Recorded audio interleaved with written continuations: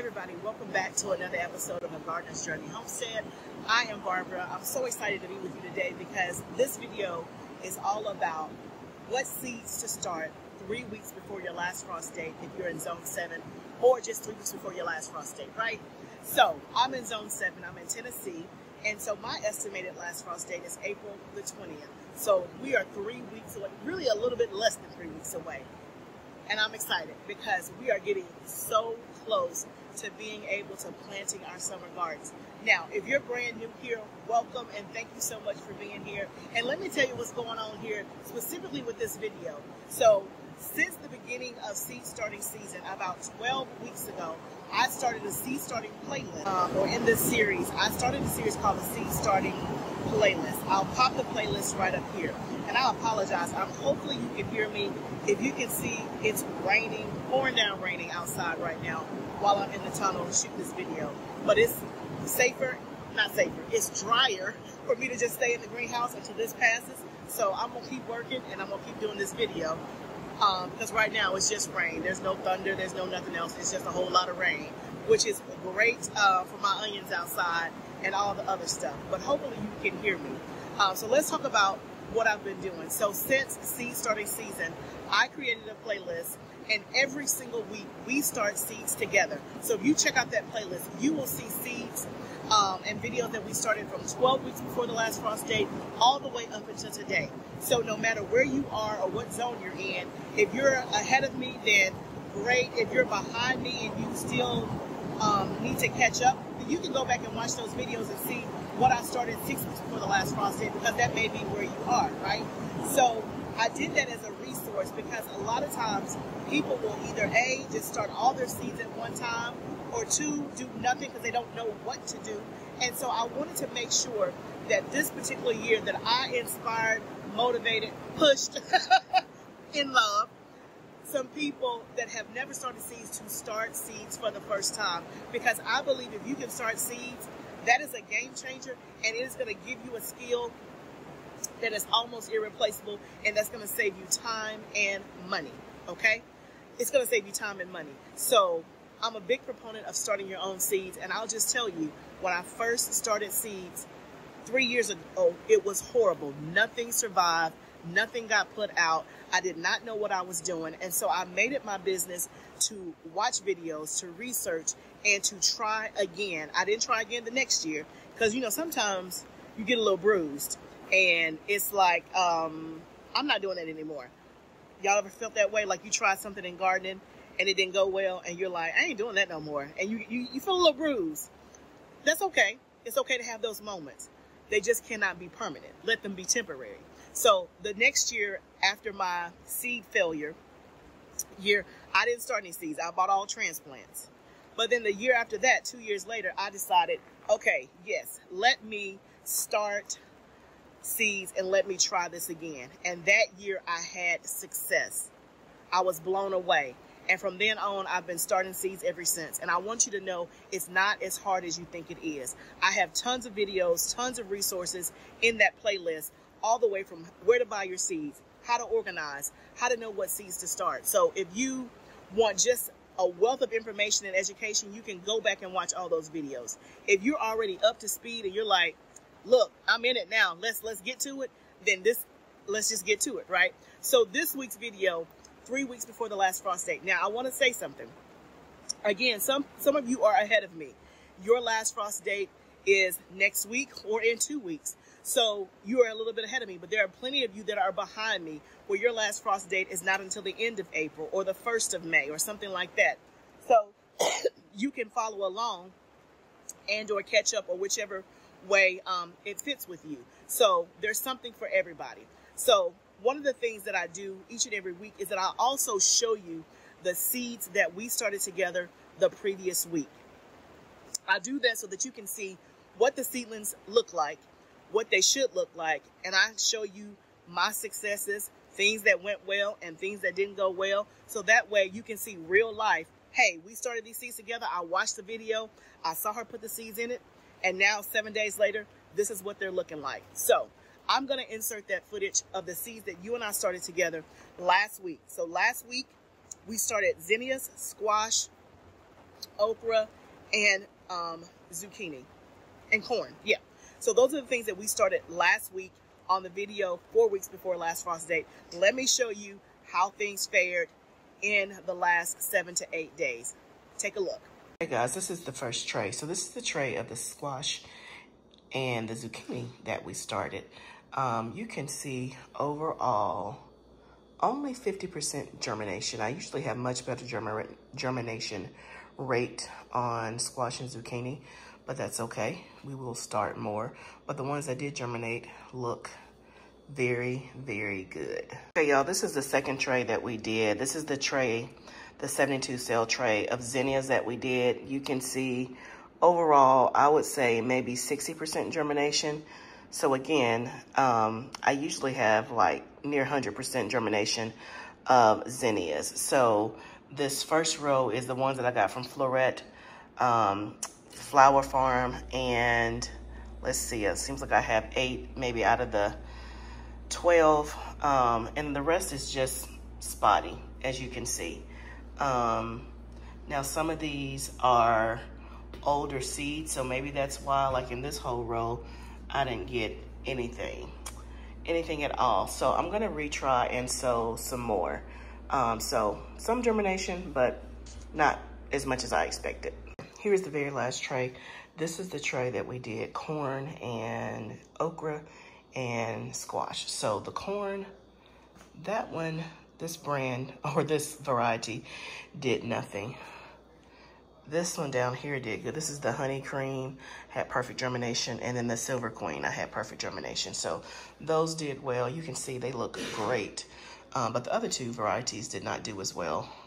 Y'all, no okra. I have one little one right there. That may be my sign. But then on the honey patch squash from row 7, we had 5 out of 6. So good germination, and those look good. So those are the 3 trays that we started last week. Okay, so you guys saw that footage. Now, that was less than stellar, right?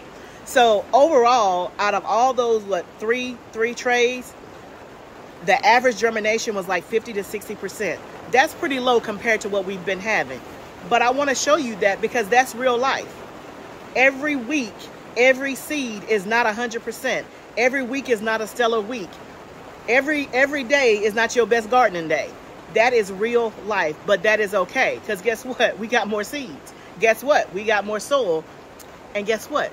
We have the breath of life that we can start yet again. So that was last week. You can see I had pretty low germination, like overall. Squash, zucchini, the zinnias didn't do as well as they normally do. The corn did, you know, pretty okay.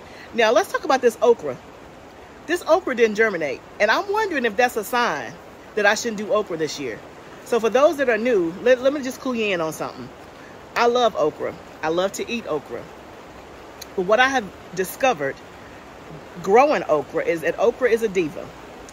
And you know what? I'm a little bit of a diva too, and so it's hard for 2 divas to kind of get along. Because I tell okra, hey, I'm gonna come pick you tomorrow, and she's like, no, pick me today. And I'm like, no, see, I got to pick the tomatoes and the peppers and all that. And she like, but no, pick me today and every day until the end of the season. And sometimes my schedule just don't flow like that. And so what happens is the okra just gets mad. She gets all puffed up and big, and she drops to the ground, or she's not usable. So I don't know if I'm gonna do okra again. I want to do okra, but she acts funny. She acts funny, so I don't know. But maybe that was my sign, because y'all saw I did try to start the seeds, and the seeds did not germinate except for one. I'm not 100% saying I'm not. The jury is still out, but we're gonna see. But I'm not above buying some okra from a local organic farm and just, you know, buying it. I'm not above that, so we'll see. But let's talk about what we're gonna do today. So excuse the coughing in between. If you didn't know, me and the family was kind of down for the count, but after 6 days, I have reemerged. We had the flu. It's been 6 days. I have reemerged. This is the best I have felt in 7 days. So I'm back at it. So let's talk about what we're going to do today. So 3 weeks before the last frost date, the things that you can start. Now, the things that we started last week, squash, zucchini, corn, okra, you can start those this week. So if you did not start those last week at the 4-week mark or at your 4-week mark, you can start them at the 3-week mark, right? You can even start them at the 2-week mark. Now, also watch that video last week, because I talked about, many people will say, hey, don't start those seeds indoors because they're hard to transplant. And I talked about that on the last video, so I won't go over that. So if you want to know my thoughts on transplanting squash and zucchini and all that stuff, go back and watch that video. So today you can do squash, zucchini, corn, okra. But today what we're going to do cucumbers, and we're going to do watermelon, and what else? That's it. Yeah, I think that's all I'm doing today. So at the 3-week mark, you can do squash, zucchini. Obviously you could do lettuce. If you're doing, like, you know, some spring type of stuff. You could do corn, you could do okra, you can do watermelon, you can do cucumbers. You could also be doing your sunflowers this week. I'm not doing my sunflowers this week. I'm going to do mine next week at the 2-week mark, but you could do your sunflowers this week. So in terms of flowers, remember, we started the bulk of our flowers at like the 8 to 7 weeks before last frost date mark. The only flowers we did not start back then were zinnias and sunflowers. We started our zinnias last week, so you could also start zinnias, this week, and you could also start your sunflowers. Those are really the only two that you want to wait up until now to start, because they mature very, very fast and they germinate pretty easily. Sunflowers, like, they germinate, you know, pretty quickly. So I'm not going to start all of those today. I'm just going to do the cucumbers and the watermelon. So let me tell you the cucumber varieties that I'm going to do and show you the varieties for the cucumbers and the watermelon. Now, I'm going to show you cucumber varieties I'm going to do for the season. I'm not going to start all these varieties today intentionally, because today I'm only doing cucumbers for my greenhouse. And so the 2 varieties that I'm doing for the greenhouse is Katrina cucumber. This right here, if you have a high tunnel and you like cucumbers, I highly recommend this cucumber. It is the Katrina. It is from Johnny's. You're going to see some sticker shock. But when I tell you, it is the most prolific cucumber I have ever grown. It is the most prolific cucumber I have ever grown. Now, it's specifically for greenhouse production for a couple of reasons. One, it's been bred for the high heat and high humidity. So it's going to perform well in a greenhouse. Now, will it perform well outside of a greenhouse? I assume that it will, but because I have not done it, I don't want to tell you that. And again, it's pricey, right? Like a pack of seeds is like, I don't know, $15 to $20, something like that. I know, it's high. But when I tell you how many cucumbers that I received, it was unreal. In 1 week alone, we were gone for a week. 7 days on our farm, we were gone, right? When we came back, there were 100 cucumbers on the vine from this variety. 100 in 7 days out of, let me see how many plants. It might have been like 4 plants. It's unreal. I was getting like 16 cucumbers a day off of a plant. It's unreal. And so, especially like if you're into production, like if you need cucumbers for production to sell, you're going to make your money back like hand over fist. It's worth the $20 because the production is so high. That's my little spiel on the Katrina cucumber. So I will always grow the Katrina cucumber in my tunnel. The other one I'm doing is straight 8. I did this one last year. It performed extremely well. It was my first time doing it. And so I'm going to do that again. So these 2 I'm going to do today, and they're going to be for the tunnel. Now I'm going to show you the other varieties I'm doing, but those I'm not going to start until much later because those are going to be behind my house. So I do multiple successions of cucumbers.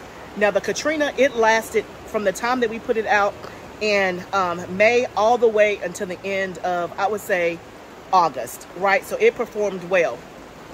But I also start cucumbers in the back of my house, usually around July or so, and I'll usually do like another variety or something like that. So I do multiple successions because cucumbers have a very quick maturity. Like you can get a cucumber within 50 to 60 days. easily from the time you put it in the ground. So if you live in a zone like me that has a long growing season, you may be able to get 2 to 3 successions of cucumbers. So be thinking about that, depending on what zone you're in and how long your growing season is, or if you also have issues with pests and cucumbers, then just plan to have multiple successions. Now, one of the things, since I have been growing food since 2020, one thing I've always been able to grow is cucumbers. Like, that has been a constant from the very first year. So cucumbers for me have been very, very easy. I've had great success. I have not had any pest issues. I've grown them behind my house in raised beds, and I've grown them here in the ground. And I've had success both ways. So the other varieties that I'm going to do this year for cucumbers are, I'm going to try the Socrates, which is a greenhouse variety. So I may start, you know what, I may start a couple of these today so I can compare this to the Katrina.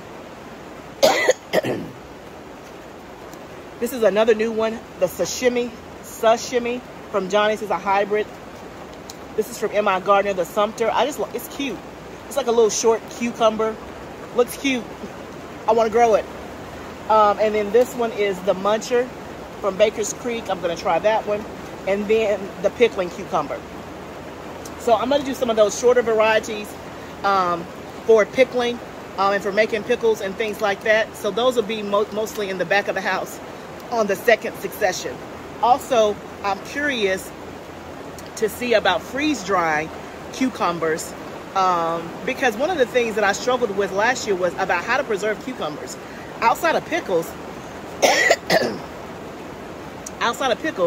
what else do you do with your cucumbers, right? So I thought about freeze drying, and I wonder if you could freeze dry and then maybe use it for like some tzatziki sauce or something. I don't know. If you got some ideas about cucumbers, put them down below. Let me know. So we're doing cucumbers, and then we're doing watermelon. So today we're doing 3 different kinds of watermelon. We're doing Sugar Baby, standard, personal size watermelon. Always tastes good, grows well. We're doing strawberry watermelon, fan favorite. Did this for the first time last year. Right now, it's the best tasting watermelon I have ever tasted. Best tasting watermelon by far. So good, so good. Then we're trying a new one called the Sangria by Urban Farmer. It sounded good, it looks good, so I'm going to try it. So those are the 3 that we're going to try.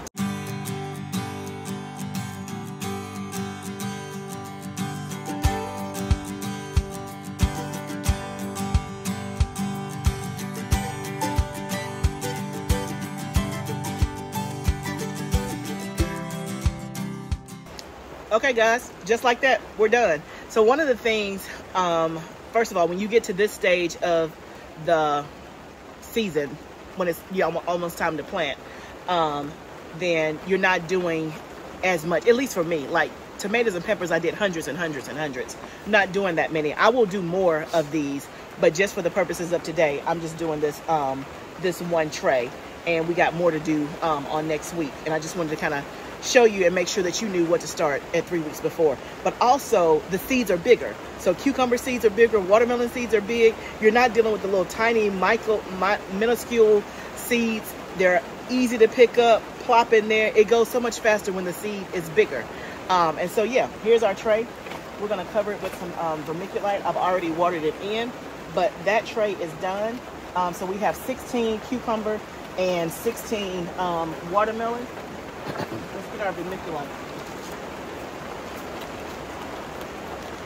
Because, and I did 2 seeds per thing. One just because I didn't know about germination on some of them. And then just because I wanted to get 2 seeds in there because I'm using these 2.5-inch bootstrap farmer pots. And so that's just my way of conserving on space. So I purposely seeded it too. So even though it says 16 of each one, if they all germinate, I'll have 32 of each. Yeah, I'll have 32 of each one, which will be more than what I need. So, but then if it doesn't germinate, then I can just start more next week, which I'll do anyway. So that's how that goes. So that is done. So I hope that this was helpful. I hope that this gives you inspiration and motivation to go ahead and start your seeds for this week, whatever you need. And for those that are already ahead of me, I don't know who will be the earliest zone. I know that zone 8, I wanted to say that zone 8, if you're in zone 8, maybe your last frost date is like in a week or something. I don't know. Anyway, I know there's some people ahead of me and you're already able to plant out. If so, I'm right behind you. I cannot wait, right? Let me know what questions you have. Let me know what you're starting. Let me know if you have been a first-time seed starter. Meaning this is your first year starting seeds. Let me know what level of success you're having and how things are going. Remember, gardening is a journey. Let's grow together. I'll see you next time, friend.